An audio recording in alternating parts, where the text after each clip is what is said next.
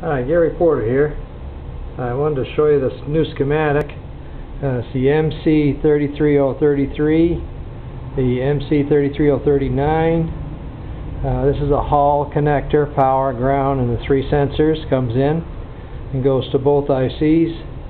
This is a speed control down here. It's a 10K pot and a little RC type thing. And this is the feedback loop for the closed circuit operation. So when you set the speed, it uses the Hall effects, and the F out of the 3039 chip tells the 33 what to do with the motor as far as power, and that maintains the speed. Down here we've got the just pump this down some.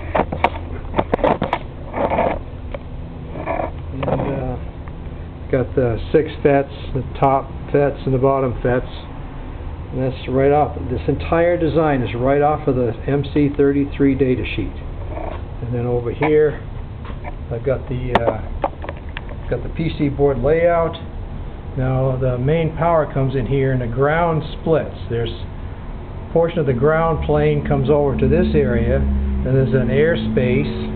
And then the ground plane here comes back, so now you've got all the heavy current is flowing this way, and then the light current is flowing this way. And that's how that works.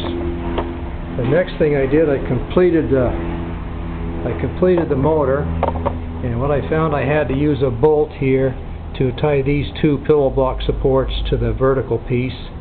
And you bring the rotor surface here right up to this surface first, without the stator on it, and make sure these two surfaces are perfect right angle.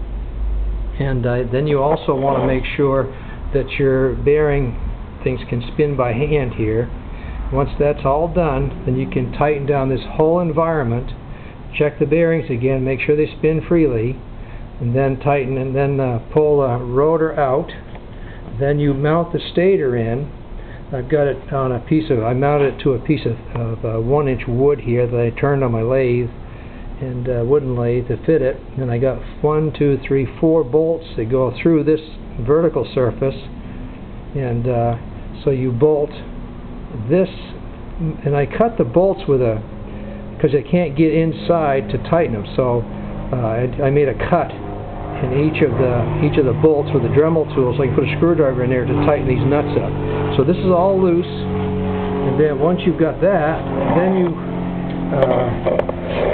get there are four pieces of paper here, and there are 10 sheets each, and you tape these, you tape them right to the rotor and bend them on the inside, and then slide the rotor with every 90 degrees you put one of these, and you slide those 10 pieces, and it makes a perfect match between the stator and the rotor as far as spacing.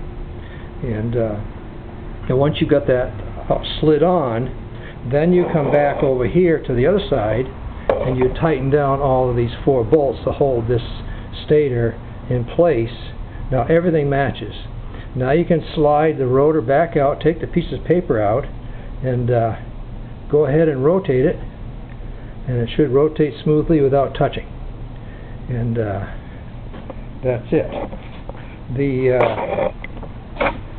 other thing I did, which was was pretty simple really, I made a power connection and a ground connection on this little PC board, and I soldered in the three Hall effect sensors.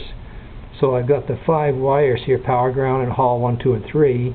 Then I used the original, I cut the original Hall sensor off this piece of plastic, but I kept the same connections, and I found that I could solder heavy wires right to the A, B, and C phases, and I measured the resistance to the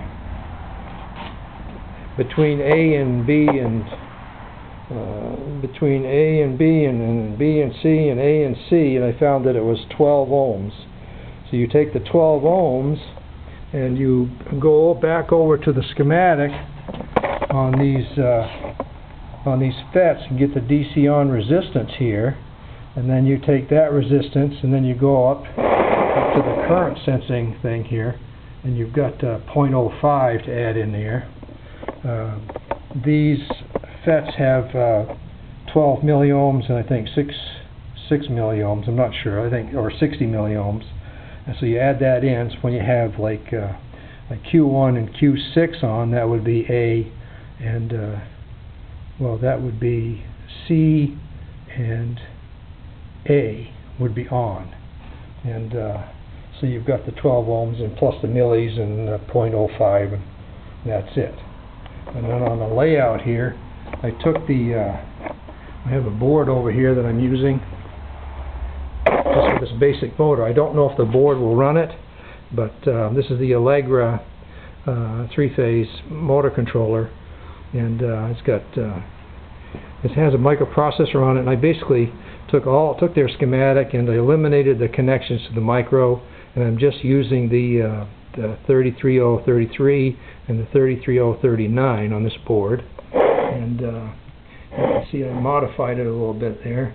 And I've got speed control, enable, and forward reverse coming out, and this all matches up with this board right here. And I got my Hall stuff, my Hall connections, and the motor connections, and my speed control is a little pot here, and the enable line is they're going to be 2 switches over here. So that's it. The main power that connects over here. I'll put a switch somehow in that power, the 24 volts, and ground. And I looked closely at this board, and you can't see it with this camera, but there's an airspace where they show the different ground planes. I used that as an example, and then I found out that I found their resistors over here near the FETs in their schematic, where to put those, and that told me where to put mine. So I just basically copied their idea. And well, that's it for today. Anyway, have fun, and if you need a PC board, let me know. I'm going to make a bunch of these PC boards. I got to make sure they all work first, and you'll have to get your own parts, but at least you'll have a 3-phase controller. Bye.